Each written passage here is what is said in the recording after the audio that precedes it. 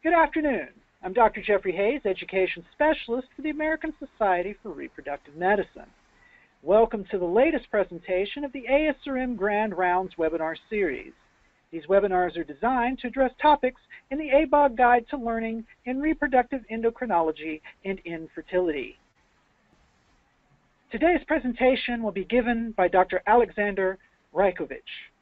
Dr. Rajkovic is currently in the Department of Obstetrics, Gynecology, and Reproductive Sciences at the University of Pittsburgh Magee Women's Research Institute in Pittsburgh, Pennsylvania. The title of his talk today is Diagnostic Advances in Reproductive Medicine through Genomics. I will now review the details of today's presentation. After the webinar is done, please do not forget to return to ASRM eLearn to take the post-test and complete the survey for your continuing education credits. You must complete the post-test questions successfully and complete the survey to receive credit and be able to print off your certificate.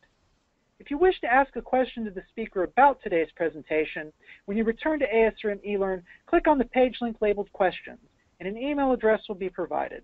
The question period will only be open for a 3-week period after this presentation is posted. After the time period for questions has expired, the questions page will become a frequently asked questions page pertaining to this presentation and topic.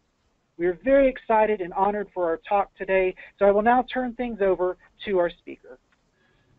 Thank you, Jeffrey. Today I will discuss the diagnostic advances in reproductive medicine through genomics. The learning objectives of this particular presentation is to explain how new genomic tools have allowed us to analyze many genes in a single assay. I will also summarize the process for detecting carriers for vast majority of Mendelian disorders. I will also discuss the utility of diagnostic exome sequencing in reproductive medicine for developmental disorders, the ethics of incidental findings and physician obligations, and also current population-based genomic screening in diagnosing high penetrance disorders. The Human Genome Project began in 1990 and culminated in 2003. It was a large scientific project financed mainly by the government and in smaller measure private interests, whose goal was not only to sequence the human genome, but to also better understand the genomes of model organisms, help develop technologies that will allow rapid sequencing of genomes, understand human sequence variation, and the function of human genes. The consequences of the Human Genome Project are technical and bioinformatics innovations that are now enabling unprecedented resolution of genetic variants. The rise in dependable array and sequencing technologies led to many applications in clinical medicine, primarily in the areas of preconceptional, carrier screening, preimplantation genetic testing, prenatal genetic diagnosis and screening, as well as pediatrics and early adulthood, all areas that are of great importance to reproductive medicine. Now, if you look actually at the human genome, it is a large macromolecule that contains 3 billion base pairs. There are a total of 20,000 or so genes that occupy 1.5% of the genome. The rest of the genome is biochemically active and therefore likely to have a regulatory and structural role for the genome. From a clinical standpoint, it is difficult to interpret genetic variation outside of the known genes, which means that at this point in time, we can only interpret at most 1.5% of our genome. Genomic medicine has been practiced since 1956, when full chromosomal complement of a human cell was determined to be 46 chromosomes, and that XX and XY were the sex chromosomes. What has changed since 1956 is the resolution. Here in this figure is the classical cytogenetics gem-sustained chromosome spreads that show light and dark bands with resolution that is more than 5 million base pairs, which means that in order for us to see or detect change using these classical techniques, hundreds of genes must be missing. Fluorescent in situ hybridization is a technology that has further increased our resolution from millions of base pairs to a few hundred thousands of base pairs. In this figure on the left is the regular karyotype that shows that the X chromosome, which we call here derivative X chromosome, has an extra piece on it. On the right is the fluorescent in situ hybridization using a fluorescent probe that is specific for the sex-determining SRY gene and shows that this derivative X chromosome contains the SRY gene, and therefore this individual is likely to present as a 46XX male with male external genitalia and testes often well virilized and sterile. Now the resolution is further increased with technology that has various names, such as array comparative genomic hybridization, or short array CGH, or chromosomal microarrays. And if single nucleotide polymorphisms are also measured in the assay, it is also known as a SNP array. Now in panel A is a glass slide that contains, as amplified in panel B, multiple dots that interrogate distinct regions of the genome. The resolution on these arrays can be as high as few hundred base pairs and can tell us whether a single exon or intron have been deleted or duplicated. In example here, as shown in panel C, we have an embryo test DNA that is labeled with blue fluorescent dye, while control DNA is labeled with red. They are then hybridized, and if equal amounts of DNA are present in both the test and the control, then the fluorescence will be yellow. If embryo's DNA region is duplicated, it will show up as green color, while loss of DNA will show up as an orange color. And these intensities are measured and plotted as shown in panels D and E, to allow interpretation of whether there is a loss of genetic material, hence deletion, or gain of genetic material, hence duplication. The chromosomal microarray is therefore looking purely for gain or loss of genetic material. Now here actually is a comparison of the classical karyotype shown on the right side, which is gem-sustained DNA showing the dark and light bands, and here we see that there is an extra chromosome 21. On the left side is how it looks on the array, where you have along the green line probes that interrogate various portions of the genome, and the chromosome 21 is delineated at the bottom, and all the probes that interrogate chromosome 21 are shifted to the right, showing a gain of genetic material, and therefore this individual has trisomy 21. Now the advantages of array-based technologies, as shown actually on the right side, is that what's detected by array CGH or chromosomal microarrays only will be small genetic changes that are smaller than 5 million or so base pair, which is the resolution of the classical cytogenetics, and therefore micro unbalanced translocations or microdeletions or microduplications will be detected by array CGH but not by karyotype.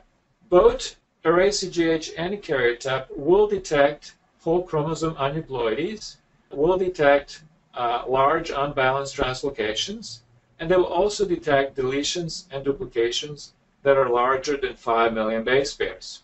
What karyotype will detect that array CGH will not detect involves balanced translocations or inversions that do not involve gain or loss of genetic material. Now these events, balanced translocations and inversions, can lead to abnormal gene function because it may rearrange the gene from its regulatory elements. Another technology that is very important is polymerase chain reaction that allows one to amplify small amounts of DNA. And here is an example of the embryo where from only few cells, DNA needs to be amplified so that the equipment can process the information.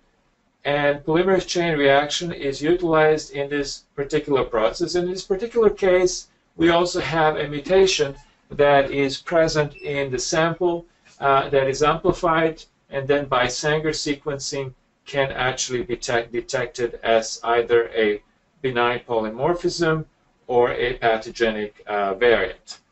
Now, whole exome sequencing, also referred in the literature as diagnostic exome sequencing, is the ultimate technique at this time in clinical medicine that allows capture and sequencing of all the known coding exons. Here in this picture we have the genomic DNA. The exons are shown in green and labeled 1 to 6, while introns are shown in a light brown color. The exons is what codes for amino acids, and that's what will be spliced to form the RNA to be translated. Genomic DNA is fragmented, it's captured, and then the bioinformatics is used to determine what the sequences are.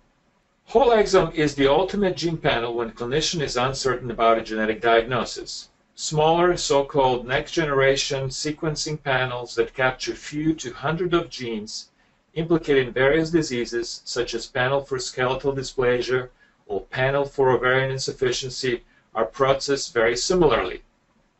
The sequencing generates significant amount of data and requires specialized software to determine genetic variation, whether such variation accounts for patient's pathology. Now here actually is an example of what the results look like. And on the left side we have a heterozygous individual that actually carries both C and G variants at one position. And as we can see, each line is an independent read generated from the machine. And when somebody tells you that the coverage is more than 100x, it means that a particular nucleotide is covered more than 100 times by each individual read. Now this individual again is heterozygous because you have some reads that have a C and some reads that have a G in addition to other nucleotides. So at that particular position, this individual is heterozygous, and then the other individual is homozygous for this particular variant as shown on the right side. Now bioinformatics is very important because techniques such as whole exome sequencing can generate hundreds of thousands, if not millions, of variants that makes us different from other individuals' genomes. Now, in this analysis, we take the total number of variants that differ from a reference genome, and this reference genome could be really the genomes that have been sequenced initially as part of human genome projects. They're based on only a few individuals, so of course they're not normal per se, but nonetheless they're used as standards. And using various filters that include mode of inheritance, whether they are in the exons, whether they change amino acids, you can diminish the number of variants for analysis. Now, going back to the basics of nucleotide variation, a lot of vocabulary has changed. What we used to call mutations are now called variants. And on the left side is a sequence that codes for amino acids. In panel A, we assume that this is a normal sequence. In panel B, there is a nucleotide change, but this nucleotide change doesn't change the amino acid, and therefore this is most likely what we call a benign variant. On the other hand, in panels E and panels F, we have nucleotide changes that introduce a stop codon or cause a frame shift mutation, which means that the frame has changed and now the downstream amino acids are different than what the regular protein has. And these variants are likely to be pathogenic variants that will cause dysfunction of this particular gene. Now, to show you some of the applications of the technologies and how they're penetrating what we do in reproductive medicine, we'll start off with preconceptional care. Now, preconceptional visit is a very important time point to discuss medical histories of both partners, as well as to gather family history for assessment of genetic risks, such as history of being a carrier for a genetic disease, undiagnosed genetic disorder in a family member, family history of chromosomal abnormalities. Now, pedigree is a very important part of this exercise. And here is what we call three-generation pedigree, with Roman numerals on the left side showing each generation.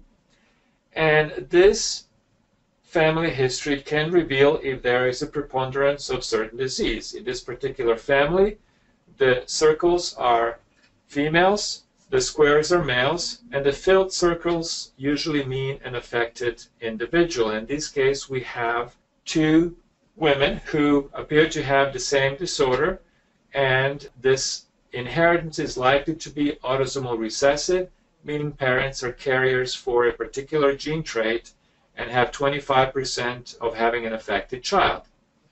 We also on the pedigree want to note whether there is any consanguinity among the family members, because that will increase the chance that there may be a risk for autosomal recessive disorder. However, family history will not reveal if one is a carrier for recessive disease that can impact their child's health if all the family members appear to be fine. Recessive disorders require that both parents are carriers for pathogenic variant in the same gene. Now, current carrier screening guidelines by ACOG are very limited in genetic offering at this time. Cystic fibrosis is the only gene that is currently offered to all couples, and this is what we call a pan-ethnic screening. On the other hand, if you belong to an Ashkenazi Jewish group, you will be offered or recommended to be tested for 9 genes that are highly prevalent among Ashkenazi Jews. Fragile X is offered to individuals that have a history of intellectual disability, developmental delay, autism, or primary ovarian insufficiency. Spinal muscular atrophy is recommended by ACOG only when there is family history or an affected individual, and hemoglobinopathies are usually screened by hemoglobin electrophoresis and are offered to individuals with African ancestry, Mediterraneans, and Southeastern Asians. Now, clearly, this is a very small subset of potential diseases that can affect an individual. We do know that there are over 3,000 genes that can cause what we call Mendelian or single gene disorders that can cause either developmental delay, intellectual disability, structural birth defects, early childhood, late childhood, and adulthood disorders. So why not screen for all of them? But previously this was not technologically possible, but now it is, and there are currently multiple commercial entities that provide carrier screening for over 100 disorders. Now, it is important to understand that preconceptual pan-ethnic testing outside of cystic fibrosis currently is not recommended by ACOG. Nonetheless, this is testing that some individuals will take because they want to eliminate as many potentially profound genetic disorders from being a possibility as they are trying to conceive. So tests in the past have shown that using this expanded carrier screening, as it is called, and assaying for more than 100 genes, that approximately 1 to 4 individuals will actually be carriers for Mendelian disorders. And this has actually been offered to couples that are undergoing in vitro fertilization for potentially identifying disorders that may be amenable for preimplantation genetic screening. Now, next generation sequencing, where you actually sequence many hundreds of genes, has actually been attempted and has been shown to identify that on average each individual will carry approximately 3 pathogenic variants, and that 2% of the females are positive for X-linked condition. Now, of course, the disadvantages of expanded carrier screening is that in many cases the variants that are identified may have unknown significance, and therefore it is difficult to counsel the couple of what does a particular genetic change mean.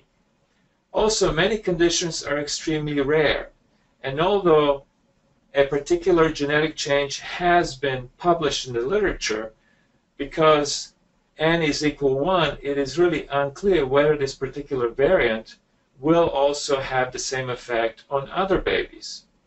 There is also a discrepancy between genotype and phenotype correlation for many genetic variants. And although we can calculate what the carrier frequency is for a particular genetic disorder, it doesn't mean that the incidence of this particular disorder will be calculatable by Hardy-Weinberg equilibrium equation based on the carrier frequency, meaning that the incidence could be much lower than the carrier frequency because you experience either early embryo loss or a later miscarriage, or the gametes that carry that particular genetic variant are eliminated and therefore not utilized in conception.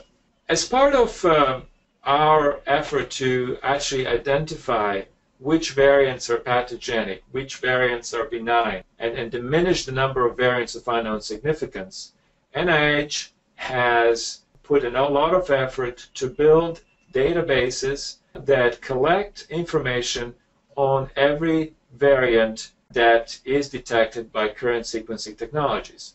And this is an example of a variant in a cystic fibrosis gene that shows that this variant is reviewed by several labs and was deemed to be pathogenic. And this databases will only grow in their evidence, and so that hopefully as more and more sequencing is done on more and more genes, we'll be able with more certainty to determine whether a particular variant does have any effect on a particular individual or not. Now, as we discussed, the whole exome sequencing will identify 20 to 25,000 genes in the whole genome. So therefore, it will screen for all the known genes. And in pediatric populations, it can actually deliver diagnosis in 20 to 40% of the cases.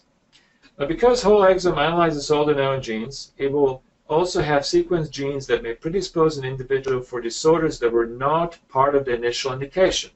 For example, a 5-year-old child with seizures who had a diagnostic exome may have a pathogenic variant in a sodium channel that explains the seizure, but also has a pathogenic variant in a BRCA1 gene. So this, of course, is a finding that can be very important for the family to know, because it goes just beyond the child, because the mother could be the carrier, the father could be the carrier, and other family members could also be affected.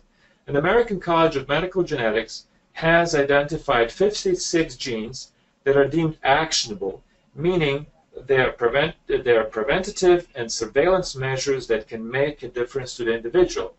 And some of these genes include hereditary breast and ovarian cancer, BRCA2, Lynch syndrome genes, von-Hippel-Lindau syndrome genes, collagen vascular disorders genes, cardiomyopathy genes, and approximately 2 to 4% of the individuals that are assayed will carry a reportable incidental findings.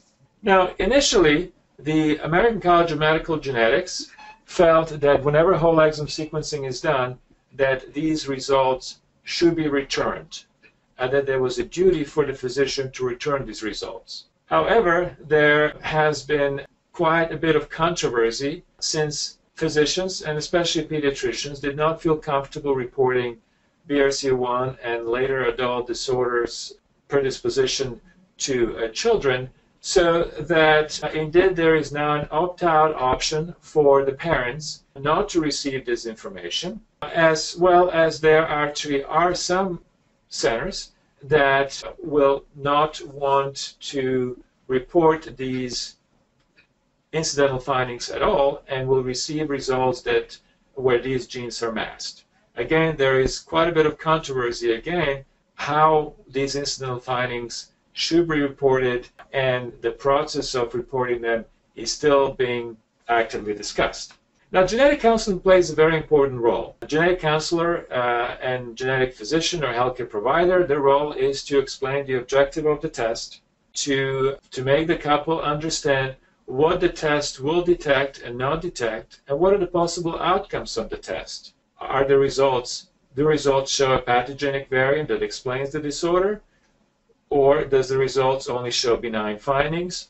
Or that there are variants of unknown significance, and what does that mean? And how does that all fit within the bigger clinical picture and within the pedigree? Because not finding a pathogenic variant in a family pedigree that shows a strong disposition for disease doesn't mean that individual is not at risk. Because testing an individual can identify variants in that individual, this genetic information has significant effect on the entire family. Genetic discoveries may be predictive of future adverse events in not only individual but also family members. And the genetic information may affect future generations. And this is why it is important to look at the testing as testing really the whole family. And after the testing and the results are returned, then one needs to discuss how to reach out to other family members if testing needs to be done on these additional individuals, and of course whether they're interested in testing at all. Whole exome sequencing that has currently been done, and mainly on disorders that affect early childhood, have also told us the importance of de novo variants. So we know that many of the disorders are heritable from the parents. This is what the carrier screening is for. And as we can see on this pie chart, approximately 60% of the disorders are heritable. They can be either recessive, X-linked, or autosomal dominant, but almost 40% of the disorders are de novo, meaning that they're not inherited from the parents, and if you tested parental blood, you will not find the genetic change. You will only find it in the subject that is being tested. So this is a very large contribution to clinical genetics, and it is therefore very important to understand that carrier screening will not eliminate this large category of affected individuals. Now, de novo genomic events could actually be due to either errors in meiosis when the gametes are being produced, and an example is the abnormal segregation of whole chromosome that will lead to aneuploidy such as trisomy 21. De novo events can happen during mitosis of the early embryo and lead to mosaicism, where certain cells have normal chromosomal complement while others don't. Good example is a mosaicism for Turner syndrome.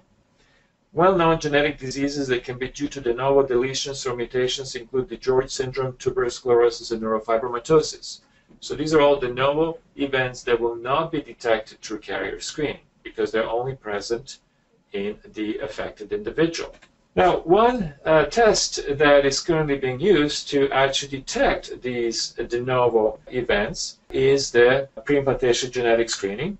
And the indications are listed here and range from personal reasons for sex selection, individuals who are concerned about just transferring euploid embryos, and there is data that PGS may improve singleton pregnancy IVF, as well as reduce the incidence of twins. Now, rate of aneuploidy does rise with age, but it has a U-shaped curve as shown here. The top panel shows actually the aneuploidy among embryos, and the bottom panel shows the rate of aneuploidy at live birth. And as we can see, they are both U-shaped with a nadir of about 20% for the embryos, and this can increase to greater than 80% for individuals that are over 40 years of age. So aneuploidy is very prevalent among embryos. And this is an example of a representative chromosomal microarray where the DNA was extracted from trophoblasts collected from 5-day-old blastocysts. And these are 4 embryos from one couple. Only one embryo was euploid, as shown on the top, while the other embryos either had trisomy 21, monosomy 11, and monosomy 15. And these changes are indicated by the change in intensity of the probes that correspond to various chromosomes as displayed in this figure. It is also very important to understand the limitations of preimplantation genetic screening.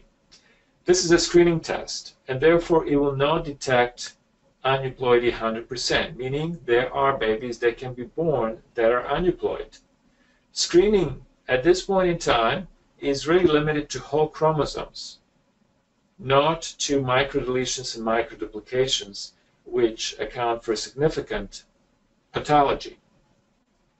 PGS also will not test for triploidy, and it will not actually test for genetic conditions caused by single gene mutations, unless, of course, the couple is undergoing preimplantation genetic diagnosis specifically for cystic fibrosis because they happen to be carriers for it. It is also important to understand that regardless of the ethnic background of the individuals, there is a relatively large 3 to 5% risk for birth defects that will not be diagnosed by preimplantation genetic testing. And that even if the results of preimplantation genetic screening is normal, the baby could still have a birth defect or intellectual disability that is different from the causes not detected by preimplantation genetic screening. And preimplantation genetic screening does not replace prenatal testing such as chorionic villus sampling or amniocentesis or prenatal screening tests, as this is currently recommended and is a standard of care. Now, following implantation, the obstetricians offer post-implantation testing, and the mainstay of this testing up until this point has been the first trimester screening that is composed of nuchal translucency and serum analytes. The assay has a good detection rate, which is about 90%, but a relatively high false positive rate, whereby 5% of individuals will be deemed to be at risk. However, this particular technology is now being replaced by what we call cell-free fetal DNA. Now, cell-free fetal DNA assay has also been called NIPT, or non-invasive prenatal testing, NIPS, or non-invasive prenatal screening, but NIPT and NIPS terms are non-descriptive of the technology, and we have been doing non-invasive testing for many decades, and therefore cell-free DNA is a better term as it specifically identifies the assay used in non-invasive screening. Now, cell-free fetal DNA is the first application of whole genome sequencing to medicine. So unlike whole exome sequencing, where you're capturing just the coding regions of the genome, cell-free fetal DNA shears all of the DNA and sequences across the whole genome. Again, there are different ways to do cell-free fetal DNA. Some technologies sequence the whole genome, some technologies actually capture parts of the genome. But nonetheless, cell-free fetal DNA was the first application of whole genome sequencing to medicine. It happens to be in reproductive medicine. Because fetal DNA is greater than 5% in many pregnancies, when the blood sample is drawn and plasma is separated, in plasma there is circulating fetal DNA that is mixed with maternal DNA. This DNA can be extracted, can be sequenced, and bioinformatic analysis can be actually performed to detect whether there is extra genetic material coming from the fetus. It is used to detect trisomy 21, trisomy 18, trisomy 13, and it can also detect sex chromosomes. Cell-free fetal DNA has a very high positive predictive value. It is about 40 to 50% predictive value, and this predictive value is approximately 10-fold higher than first trimester screening. The negative predictive value approaches 100%. It is also important to know that in approximately 4% of the women, result may not be obtained, mainly because the cell-free fetal DNA is not present above the threshold of 5% or so that the laboratory needs to be able to make a call. Current indications are still involve individuals that are at high risk for having aneuploidies. And here actually these conditions are listed. It is, however, important to understand that the performance of the assay is also excellent in low-risk populations, and it is only a matter of time before cell-free DNA replaces the first trimester screening as a test of choice in aneuploidy detection. It is also important to understand that because the assay derives an answer based on a sample that has a mixture of maternal and placental DNA, results may not always reflect fetal genomes. Maternal mosaicism, such as monosomy X, maternal neoplasms, or even chromosomally abnormal leiomyomas, can lead to difficulty in interpretation. Other sources for difficult to interpret results include placental mosaicisms and vanishing twin whose placental remains continue to shed DNA. So it is important to therefore be sensitive that the results may not always reflect the fetus, but may also reflect what is going on in the mother. So current screening strategies that are in the prenatal setting involve, of course, the ultrasound and first trimester screening, shown as FTS. The FTS can only be done in the first trimester, while cell-free DNA can be done anytime in the first trimester and beyond. And then we, of course, have the diagnostic tools such as core and villus sampling and amniocentesis. The prenatal diagnostic procedures have actually become less common as more and more individuals rely on cell-free fetal DNA screening. However, it is very important to realize that cell-free DNA will only diagnose a fraction of genetic disorders, because the aneuploidies, as shown here, trisomy 21, 13, and 18, only will detect about 0.2%. Only 0.2% of the fetuses will have this.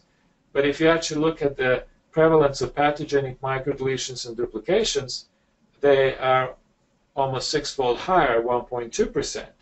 And the pathogenic microdeletions and duplications will not be accurately diagnosed with cell-free DNA, and therefore core and villus sampling and amniocentesis is needed.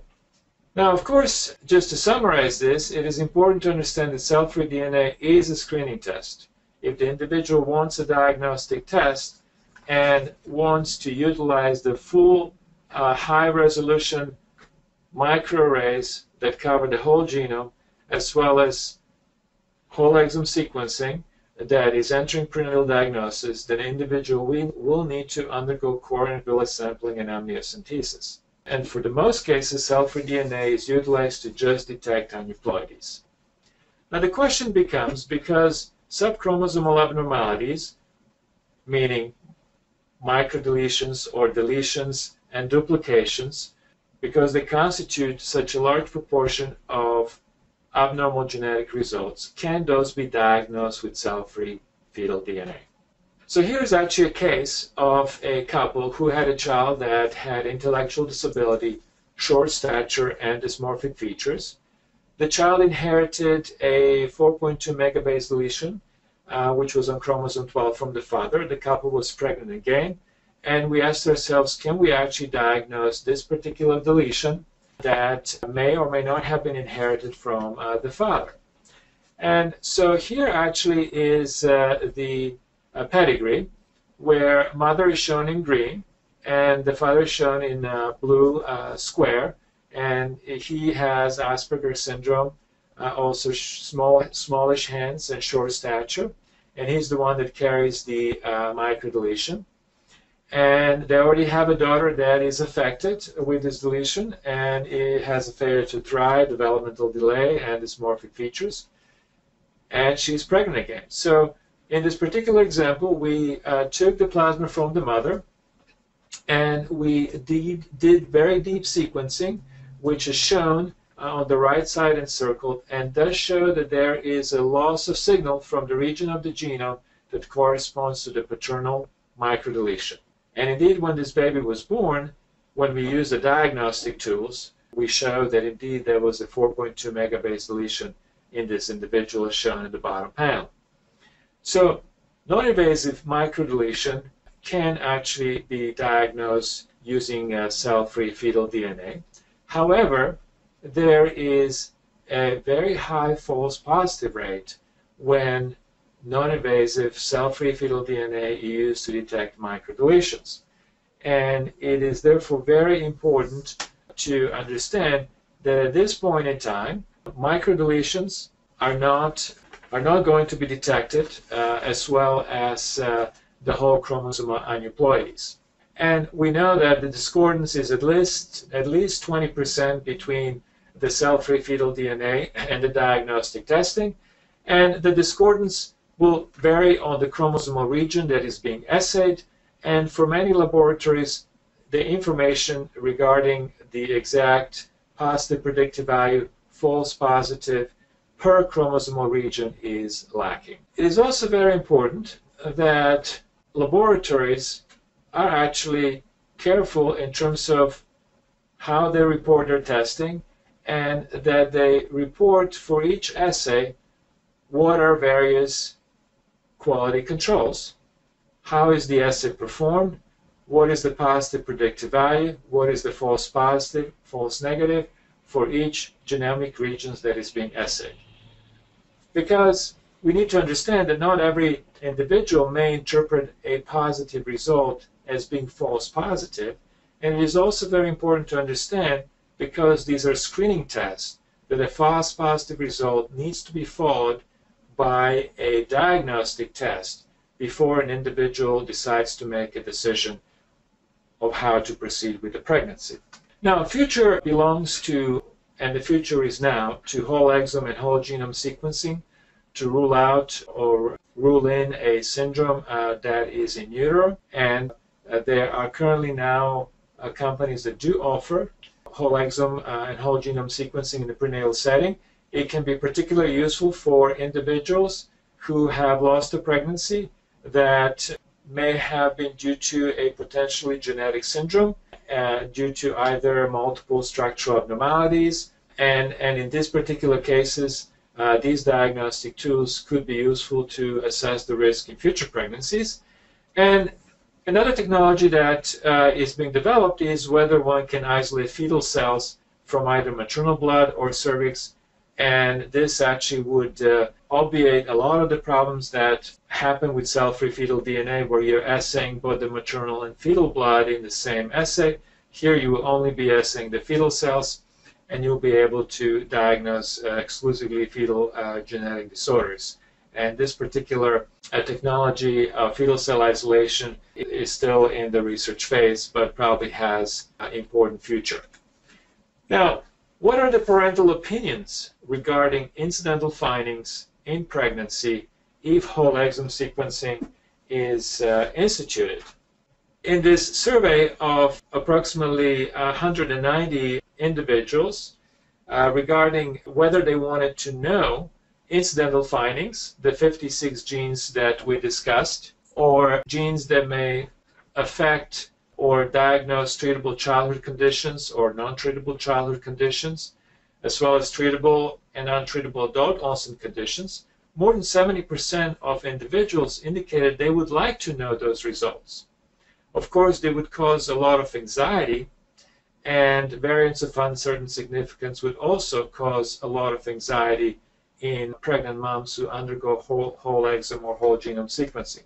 We don't have as much experience with whole exome sequencing in pregnancy, but this is a new frontier that will gather more steam in the future, and there will be additional studies that will look at some of these questions and assess how are individuals dealing with results of incidental findings prenatally.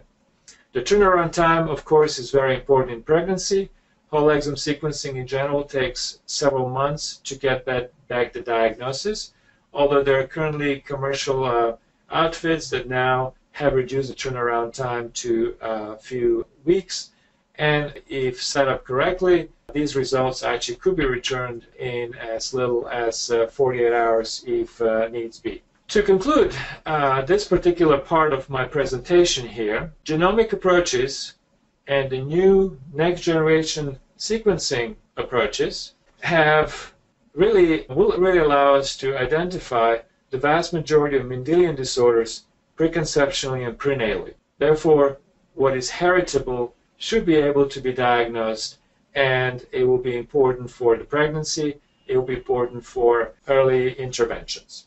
However, as I also mentioned, expanded carrier screening requires additional studies because we don't understand the genotype-phenotype correlation between many of the variants. The reporting of incidental findings remains controversial, and because of that, the pretest counseling and follow-up is extremely important, because these individuals often do not always understand what incidental findings are, what their implications are, and post-test counseling and sometimes require several sessions. And of course, pretest counseling is very important for the couple to understand that ordering whole exome and whole genome testing will reveal information that may have nothing to do with the phenotype that is being pursued. Genetic testing requires very rigorous quality control to avoid false positives, false negatives, and variants of unknown significance, but also for the clinicians to understand the limitations of genetic testing and the importance of understanding the difference between the screening test and the importance of following this up with the diagnostic testing. Also, the importance of databases of phenotype-genotype correlations such as ClinVar that will hopefully help us better understand the variants of unknown significance. But this correlation remains very high in reproductive medicine, where the phenotyping that we do in the embryology labs or prenatally are still not connected to genotyping. And of course, the whole exome and genome sequencing of embryos will and is a new frontier with large ethical and legal implications, but is probably the only way to diagnose de novo mutations, because these mutations will not be present in the parents. A diagnostic exome, which is another name for whole exome sequencing, the indications are multiple. Most of the use that currently the diagnostic exome is utilized for is in early childhood disorders. Individuals who have seizures and neurologic disorders is probably number one utilization for diagnostic exomes. Individuals that have also multiple structural birth defects and intellectual disability, diseases that are due to early developmental disorders such as lack of or underdevelopment of certain organs is highly caused by highly penetrant genes. And in these individuals, the yield of whole exomes and diagnostic exomes approaches 40%. The application of exomes in adult individuals, especially if you have an undiagnosed disease where family history is suggestive of heritable disorder, in adults, the diagnostic utility approaches about 10% at this point in time. Just to understand actually the thinking behind whole exome and diagnostic exome and some of the details is that I will go through an example of an individuals that had primary amenorrhea. So one disorder that is a developmental disorder in many individuals are women who present with hypergonadotropic hypogonadism. And this is especially true with young women who present with primary amenorrhea or secondary amenorrhea prior to age 25 or have familial ovarian failure. These disorders are likely to be due to single gene mutations, and the application of whole exome sequencing has recently identified a number of genes, new genes that play a role in this disease. So here's an example of a family where we have a 4-generation pedigree. This family happens to be consanguineous, and there are a number of individuals to this consanguineous couple. And in the 4th generation, we see that there are 3 black circles, which indicates 3 young women who are affected with hypergonadotropic hypogonadism. And their clinical manifestation is that they have elevated follicle-stimulating hormone levels, they have very low AMH, they have either very atrophic or small ovaries or ovaries that were not visualized. The karyotype was normal, anti-thyroid antibodies and other tests for autoimmune disorders were negative. And so here we have a family where the pedigree is telling us that this likely is an autosomal recessive disorder, and because you have 3 affected individuals, they are consanguineous, and therefore it is likely that application of modern genetic tools could actually make a diagnosis. So the first tool that is used in these cases where we have consanguinity is to do a SNP array, and these arrays will give us information with regards to are there any copy number variations, meaning deletions or duplications, and it also will tell us which regions along many chromosomes are shared between affected sisters. So if you did an array on all of these individuals, you would identify regions of homozygosity that are shared between affected sisters, and the gene that accounts for their phenotype most likely lies in these regions of homozygosity. Now, in this particular case, we identified several regions of homozygosity that were shared by the sisters. And none of these regions contained well-characterized genes, such as follicle-stimulating hormone receptor or BMP15, genes that have been implicated in hypergonadotropic hypogonadism. So we want to pursue whole exome sequencing on these individuals and in these family members. And it is important that when we analyze nucleotide variants, that we need to use a criteria that is family specific and disease specific when we analyze this data. So first thing that we look at is what is the frequency of the variant in the population? Well, we know the frequency of primary amenorrhea is, the incidence is approximately 1 in 10,000. So if the incidence is 1 in 10,000, then using the Hardy-Weinberg equilibrium equation, we can calculate that the variant frequency is going to be less than 1%. So all of the common variants that are present in the population are unlikely to account for the phenotype in its family. We also have to look at the mode of inheritance, and as I discussed before, because they are a consanguineous family, first cousins, the most likely mode of inheritance is autosomal recessive, and we also have more than one individual affected, while the parents and other members do not appear to be affected. But you always have to be thinking there could be other modes of inheritance. It doesn't always have to be recessive. Now, what kind of a variant is it? So when you identify the variant, clearly variants that cause large disruption in the gene functions, what we call frame shift variants or stop codon or splicing variants, these variants are more likely to explain the phenotype rather than a variant that only causes one amino acid change. Also, is the nucleotide variant concerned? Meaning, if you change this nucleotide, will you change the amino acid? And if you change the amino acid, is this an amino acid that is conserved in mice, elephants, fish, yeast, fruit flies? Clearly, the amino acids that are changed, that are conserved across many different organisms, means that they may play an important role, although not always. Because this is a hypergonadotropic hypogonadism, and we assume that the defect lies somewhere in the ovary during ovarian development, the gene should be expressed in the ovary.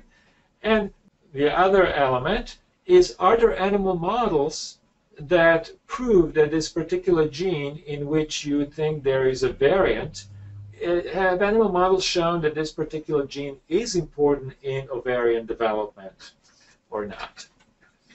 So in this case, we would then extract genomic DNA from the affected individuals and parents. The exome will capture the exons and exon interinjunctions, and then the next generation sequencing machines will sequence these captured regions, and the bioinformatics tools will then take all of our previous considerations into account to generate a set of gene variants that may account for the phenotype in this family. Now, who do you sequence? Well, you could certainly sequence the individual who presents to you. However, this is suboptimal because she may carry a de novo mutation, and de novo mutation, you will not know whether it's de novo unless you have the parents, because parents will allow you to determine what is present only in the affected individual but not in the parents. The optimal, therefore, sequencing strategy is to sequence all three, the father, mother, and the affected individual. And a superior sequencing strategy, which of course tends to be more costly, is if you can sequence not only the trio, but also unaffected, but also include the unaffected individuals or additional affected individuals in the family. So if there are two sisters that are affected, it's best to sequence both of them because they both will likely, if they have the same phenotype, they both carry the same variant that is causing this phenotype, and it will help with the bioinformatics. Now, it is important to understand that the couple that is being tested, that they understand that these technologies will reveal paternity. And this can be revealed with a SNP array or with a whole exome sequencing. And therefore, the couple needs to be counseled about this revelation. Also, the sequencing will reveal what is the relationship between family members. There are family members who do not realize they're related to each other.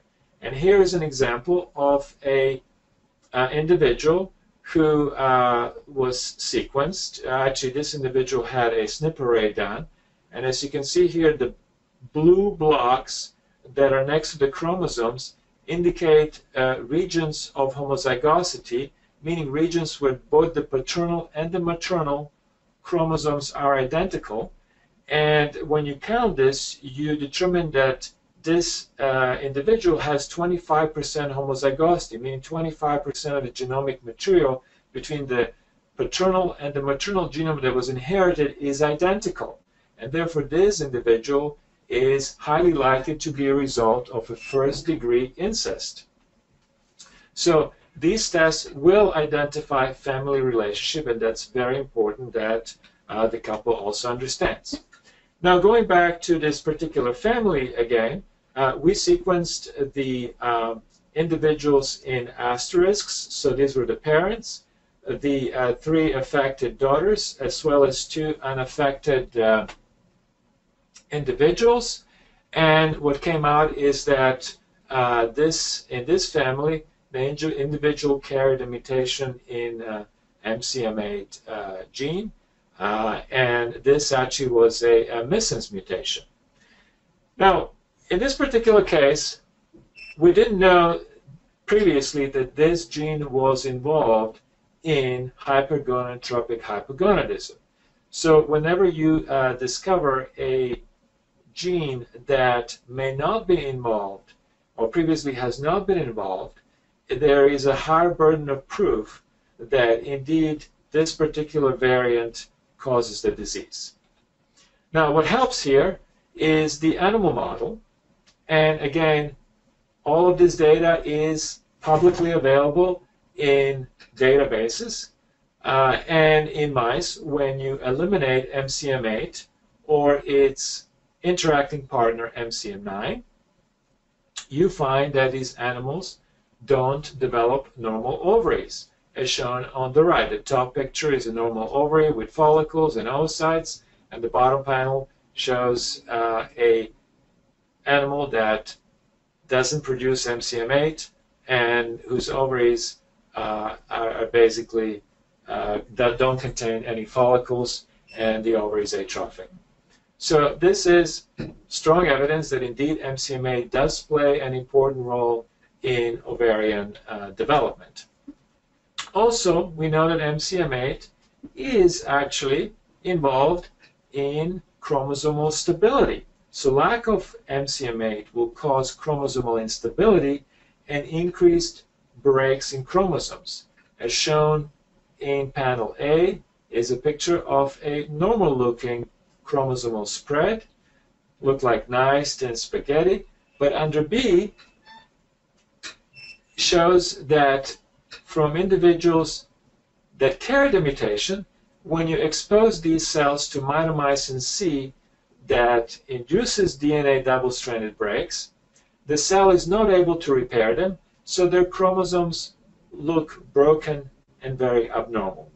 So all of this data is a strong data that in this particular family, MCM8 is the cause of the hypergonadotropic hypogonadism.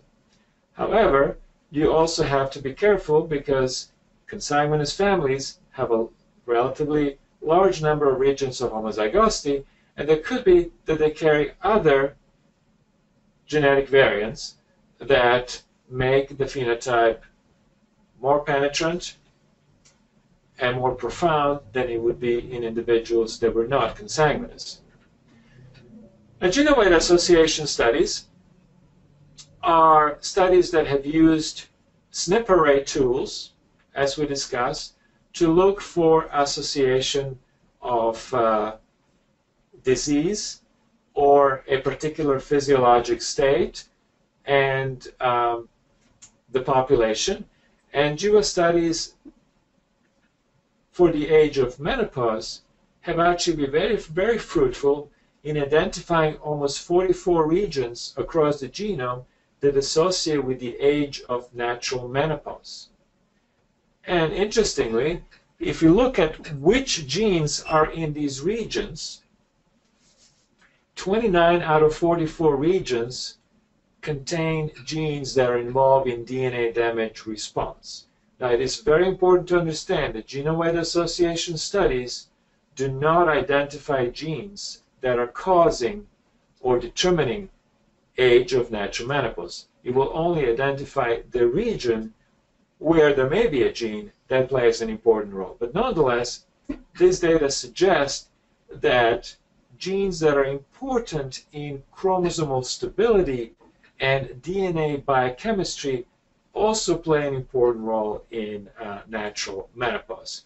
And if you look at the genes that lie in these regions, the gene that has the most or the strongest association signal is MCM8. So MCM8 is not only important in causing primary amenorrhea, hypergonadotropic hypogonadism when inherited as a Mendelian trait, autosomally recessive, but that there is a signal in this region of MCM8 that also determines menopause and therefore plays an important role from formation of the ovary to the senescence of the ovary, and the future studies really are going to be focused as using the genomic data to understand complex genetic traits, of which menopause is one of them. So to conclude this part on the application of genomic technologies to hypergonadotropic hypogonadism to menopause is that we are identifying that DNA damage repair genes are associated with natural and early menopause, and this may suggest that ovary is a biosensor of overall somatic aging because some of these genes will also affect somatic development and somatic biology, and that as we move in the future, the animal models will actually play an important role for us to understand the full implication of genetic variation to the phenotype. So when we see an individual with hypergonadotropic hypogonadism, we usually focus on their lack of ovaries, but we don't phenotype them as well in terms of potentially other problems. And variants in different genes may have various effects on individuals' heart or individuals' bones or individuals' muscles. And at this point in time, we don't assay this in clinical medicine, but animal models will become an important aspect of our ability to actually understand what these variants do besides affecting ovarian function. Now, going to population health, as part of the promise of using molecular medicine to understand better how human body functions and to use this knowledge to treat individuals for who they are and what their molecular biology is, President Obama initiated a precision medicine initiative in 2015. And the goal of this initiative really, although mainly focused on tumors and cancers, identifying variants that can be then targeted pharmacologically, is also to understand how precision medicine can be applied to a population as a whole. Now, population-based precision medicine does not have to be opposite to public health. The individual public health approaches actually can be complementary, and one specific example of that is actually newborn screening, where genetically targeted approaches have found benefit for newborns. And of course, the precision medicine will have many important effects, just like the Human Genome Project, in developing new platforms, new public data sets that will be useful for physicians to process the genetic information and to deliver better care to their patients. Now, precision medicine does not only involve genomics. It involves, of course, proteomics, metabolomics, many other parts of omics. But genomic medicine is playing an important role because the genome currently is relatively easy to measure. There are a lot of instruments to measure it precisely, and therefore provides for a first foray into omics and precision medicine. The genomic team involves a number of individuals. You need to have genetic counselor, clinical geneticist. You need to be interacting with laboratories that will do the testing. There needs to be bioethics to deal with issues of incidental findings, of return of information, and of course of biobanking of the tissues. And there are also the importance of new programs such as clinical informatics fellowship programs of how to actually deliver and process this information through health systems. Now, it is also very important that genomic medicine and genomic technologies do not widen the divide between haves and the have-nots, and this is very, very true of reproductive medicine. And we always have to be on guard to make sure that this doesn't happen. If you look at the population, and we look hypothetically at 250,000 participants whose genomes we will sequence, and we take that 2 to 4% of these individuals will have incidental findings, or 56 genes that are currently recommended as being reported back to the individuals, we will identify 5 to 10,000 individuals that have potentially pathogenic variants in these 56 genes. And if we expand this to at-risk relatives, we will identify additional 15 to 30,000 individuals who are at risk because they are related to these individuals that carry the pathogenic variant that initially participate in the population-based study. So a total of 20 to 40,000 individuals will actually carry single gene disorders that can affect their health. And if you look actually at the top 3 most prevalent conditions that were returned in the Geisinger health system, and these are studies being performed by Dr. David Ledbetter and the Geisinger Health System Precision Medicine Initiative. These are familial hypercholesterolemia, hereditary breast and ovarian cancer syndrome, and Lynch syndrome. So 2 out of 3 of these disorders have reproductive medicine meaning, and more than 1% actually of individuals were affected with one of these disorders. What we're also realizing from the population-based studies is that family history is not the best predictor of whether you are a carrier for BRCA1 or BRCA2. So current recommendations that rely on strong family history and a pedigree are estimated to miss almost 50% of cases. And therefore, it is that there actually has been an impetus to examine whether population-based screening for certain high-penetrance cancer genes is viable and whether it should be instituted.